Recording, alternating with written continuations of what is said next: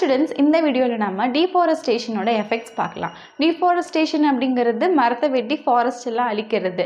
Effects அப்படினா இதெல்லாம் நம்ம பண்றதுனால என்னென்ன விளைவுகள் வந்து ஏற்படுது அப்படிங்கறத பத்தி பார்க்கலாம். Long history முன்னாடியிலிருந்தே மேனுக்கும் ஃபாரஸ்ட்டுக்கும் ஒரு இன்டர்டிபெண்டன்ஸ் ஒன்றுக்கு வந்து சார்ந்து இருக்கிறாங்க.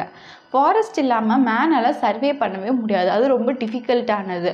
ஃபாரஸ்ட்டில் ட்ரீஸ் அண்ட் மற்ற பிளான்ஸ் இருக்கிறதுனால தான் நம்மளுக்கு ஆக்சிஜன் கிடைக்குது அண்ட் ரெயின்ஃபால்லாம் சீசனுக்கு சீசன் கரெக்டாக வருது அண்ட் நிறையா திங்ஸ் வந்து நமக்கு இந்த ஃபாரஸ்ட்னால ஹெல்ப்ஃபுல்லாக இருக்குது. ஆனால் நம்மளோட பாப்புலேஷன் வந்து அதிகமாகிறதுனால நமக்கு வந்து அக்ரிகல்ச்சரை எக்ஸ்பேண்ட் பண்ணி ஆகணும், டேம் கன்ஸ்ட்ரக்ட் பண்ணி ஆகணும், அர்பனைசேஷன் அண்ட் மெனி அதர் ரீசன்ஸ்காண்டி நம்ம இந்த ஃபாரஸ்ட்டை வந்து டெஸ்ட்ராய் பண்ணுறோம். அப்போது டீஃபாரஸ்டேஷன் வந்து அக்கர் ஆகுது. Every year 1.1 crore hectare of ஃபாரஸ்ட்டை வந்து நம்ம கட் டவுன் பண்ணுறோம் அரௌண்ட் த வேர்ல்டு. இந்தியாவில் மட்டுமே 10 lakh hectare ஆஃப் ஃபாரஸ்ட்டை வந்து டெஸ்ட்ராய் பண்ணுறோம், which result in many harmful effects. First effect வந்து ஸ்பீஷியஸ் எக்ஸ்டென்ஷன். அது பிளான்ஸாக இருக்கலாம் இல்லை அனிமல்ஸாக இருக்கலாம், அந்த ஸ்பீஷியஸ் வந்து எக்ஸ்டெண்ட் ஆகிட்டே வரும். இப்போ டீஃபாரஸ்டேஷன் அப்படிங்கிறது நம்ம cutting down of trees, forest வந்து அழிஞ்சு போகிறதுன்னு பார்த்தோம். இதனால many wonderful species of plants and animals வந்து இறந்து போயிடுது, நம்ம அதெல்லாம் லாஸ் பண்ணிடுறோம். அண்ட் ஆல்சோ அதெல்லாம் வந்து அதோட இனமே வந்து அழிஞ்சிருது, எக்ஸ்டென்ஷன் ஆயிடுது. மோர் தென் 80% ஆஃப் வேர்ல்டு ஸ்பீஷியஸ் வந்து ட்ராபிக்கல் ரெயின் ஃபாரஸ்ட்டில் வந்து இருக்குது. இதில் ரிப்போர்ட் என்ன சொல்லுது அப்படின்னா 50 to 100 ஸ்பீஷியஸ் ஆஃப் அனிமல்ஸ் வந்து ஒவ்வொரு நாளும் இறந்துக்கிட்டு இருக்கு as a result of a destruction of their habitat, நம்ம வந்து ஃபாரஸ்ட்டை அழிக்கிறதுனால. Second one soil erosion. Forest அப்படிங்கிறப்போ ஃபுல்லாக ட்ரீனால் கவராக இருக்கும். அப்போ ட்ரீ எல்லாம் ஃபுல்லாக அடர்ந்து இருக்கிறதுனால தான், வைட் ஸ்ப்ரெட்டாக இருக்கிறதுனால தான் it protect the soil from the sons heat. சன்னோட heat வந்து டைரெக்டாக சாயிலில் படாமல் ட்ரீ வந்து ப்ரொடெக்ட் பண்ணுது சாயிலில். அப்படிப்பட்ட ட்ரீயை நம்ம கட் அவுட் பண்ணிட்டோன்னா சன்னோட ஹீட் வந்து டைரெக்டாக சாயிலில் படும். ஸோ எக்ஸ்ட்ரீம் டெம்பரேச்சராக இருக்கும் போது சாயிலில் இருக்கக்கூடிய மாய்ஸ்டர், ஈரப்பதம் போயிடும் அண்ட் நியூட்ரியன்ஸும் பார்த்திங்கன்னா சாயிலில் வந்து இருக்கும், அதெல்லாம் எவாப்ரேட் ஆகிடும். அண்ட் சாயில் இருக்கக்கூடிய பாக்டீரியாவையும் இந்த எக்ஸ்ட்ரீம் டெம்பரேச்சர் அஃபெக்ட் பண்ணுது. த bacteria which help in the break down of the organic matter.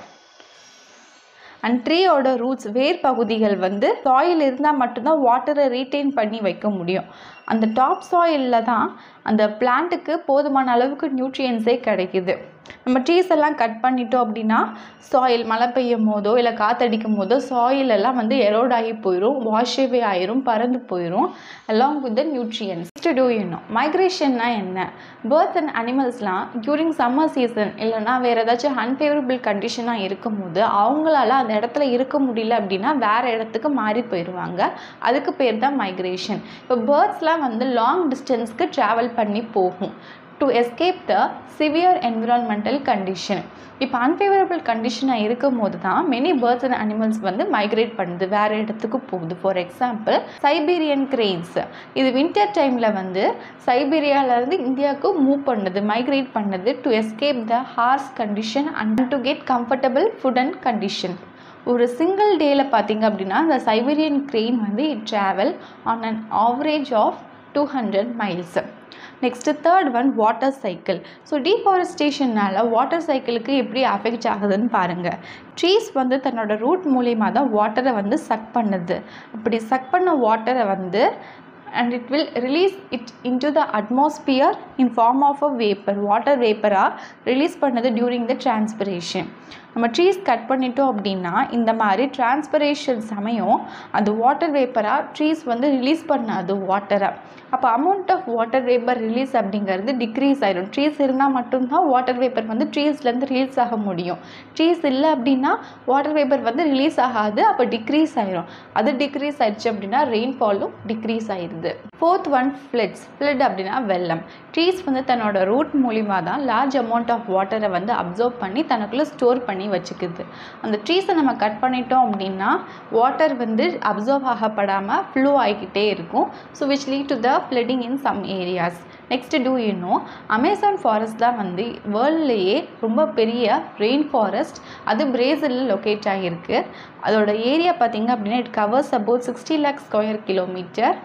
இந்த அமேசான் ரெயின் ஃபாரஸ்ட்னால என்னென்ன யூசஸ் இருக்குது அப்படின்னா, எர்த்தோட கிளைமேட்டை இது வந்து ஸ்டெபிலைஸ் பண்ணுது, குளோபல் வார்மிங்கை வந்து கம்மி பண்ணி வைக்குது by fixing the carbon di oxide, and it produce 20% of the world's oxygen in process. And இந்த அமேசான் ரெயின் ஃபாரஸ்ட்டில் வந்து 390 பில்லியன் ட்ரீஸ் வந்து இருக்குது. So this is called as a lungs of plant. Fifth one, global warming. நம்ம வந்து ஆக்சிஜனை inhale பண்ணிவிட்டு carbon tie ஆக்சைடை release பண்ணுறோம். ட்ரீஸ் அண்ட் பிளான்ட்ஸ் என்ன பண்ணும், நம்ம ரிலீஸ் பண்ணக்கூடிய கார்பன் டை ஆக்சைடை அவங்க அதை அப்சர்வ் பண்ணிக்கிட்டு ஃபோட்டோசிந்தசிஸ் ப்ராசஸ்க்கு அந்த கார்பன் டை ஆக்சைடு கேஸை யூஸ் பண்ணி நமக்கு ஆக்சிஜன் கேஸை வந்து ரிலீஸ் பண்ணுறாங்க. அப்போ டீஃபாரஸ்டேஷன் பண்ணும்போது கண்டிப்பாக ட்ரீஸோட நம்பர் வந்து குறைஞ்சிரும். அப்போது நம்ம வந்து ஆக்சிஜனை எப்போவுமே இன்ஹேல் பண்ணிவிட்டு கார்பன் டை ஆக்சைடு ரிலீஸ் பண்ணிக்கிட்டே தான் இருப்போம். அப்போ டீஃபாரஸ்டேஷன் பண்ணி நம்பர் ஆஃப் ட்ரீஸ் குறைஞ்சிச்சு அப்படின்னா நம்ம ரிலீஸ் பண்ணக்கூடிய கார்பன் டை ஆக்சைடை அப்சர்வ் பண்ணுறதுக்கு இந்த ட்ரீஸ் வந்து இருக்க மாட்டாங்க. அப்போ மோர் amount of carbon di oxide வந்து அட்மாஸ்பியரில் அக்குமுலேட் ஆயிரும். இந்த கார்பன் டை ஆக்சைடோட சேர்ந்து water vapour, methane, nitrous oxide, ozone இதெல்லாமே சேர்ந்து it will form a green house case which lead to a global warming. Global warming அப்படிங்கிறது எர்த்தோட டெம்பரேச்சர் வந்து ரைஸ் ஆகிறது. நம்மள எர்த்தோட சர்ஃபேஸில் சோலார் எனர்ஜி வந்து ஃபால் ஆகுது அப்படின்னா நம்ம எர்த்தோட அட்மாஸ்பியர் வந்து அதை ரிஃப்ளெக்ட் பண்ணி விட்டுரும். ஆனால் எ பார்ட் ஆஃப் த எனர்ஜி வந்து it get reflected by the greenhouse gas back to the earth. So சன்லேருந்து solar energy நம்ம எர்த்துக்கு ஃபால் ஆகுது, நம்ம எர்த்தோட அட்மாஸ்பியர் வந்து அதை ரிஃப்ளெக்ட் பண்ணுது.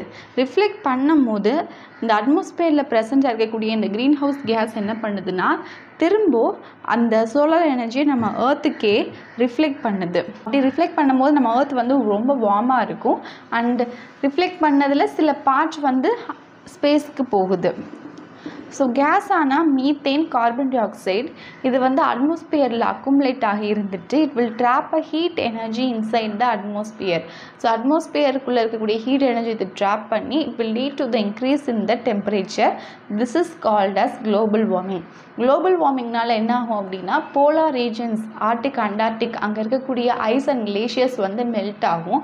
அண்ட் ஆல்சோ அங்கே present ஆகியிருக்கக்கூடிய living organism, polar piers இவங்கெல்லாம் வந்து அதோட லைஃப்ஸ் வந்து அஃபெக்ட் ஆகும். Sixth one, last one, destruction of homeland. காட்டுவாசிகள் இல்லை மலைவாசி மக்கள்லாம் இருக்கிறாங்க, அவங்கெல்லாம் அந்த இடத்துல தான் வாழுவாங்க. அப்போ அந்த மாதிரி மக்கள் வந்து ஃபாரஸ்ட்டை டிபெண்ட் பண்ணி தான் இருக்காங்க. ஸோ ஃபாரஸ்ட்லேருந்து கிடைக்கக்கூடிய சாப்பாடு இல்லை வேறு ஏதாச்சும் ரிசோர்ஸஸை யூஸ் பண்ணி அவங்க அங்கே வாழ்கிறாங்க. நம்ம அந்த ஃபாரஸ்ட்டை டெஸ்ட்ராய் பண்ணிட்டோம் அப்படின்னா கண்டிப்பாக அவங்களோட லைஃப் வந்து பாதிக்கப்படும். இதோட இந்த வீடியோ முடியுது. இன்றைக்கி இந்த வீடியோவில் நம்ம டீஃபாரஸ்டேஷனோட எஃபெக்ட்ஸ் பற்றி பார்த்துருக்கோம். I hope this will be useful to you. இதில் ஏதாவது டவுட் இருந்துச்சு அப்படின்னா you can ask me in comment section. Next வீடியோவில் நம்ம இதுக்கு அடுத்து வரக்கூடிய டாப்பிக்கை பற்றி பார்க்கலாம். நான் என்னோட சேனலில் ஃபிசிக்ஸ், பயாலஜி, கெமிஸ்ட்ரின்னு எல்லா கான்செப்ட்டும் கவர் ஆகிற மாதிரி இது வரைக்கும் ஸ்டாண்டர்ட் 6 எல்லா டேர்மும் கம்ப்ளீட் பண்ணிவிட்டு standard 7 and standard 8 first term and second term முடிச்சுட்டு இப்போ நான் தேர்ட் டேர்ம் போஸ்ட் பண்ணிகிட்ருக்கேன். இது வரைக்கும் போஸ்ட் பண்ண வீடியோஸ் எல்லாமே என்னோட சேனல் பிளேலிஸ்ட்டில் இருக்குது. You can go there and see it. Share among your friend circle, subscribe my channel and thank you for watching.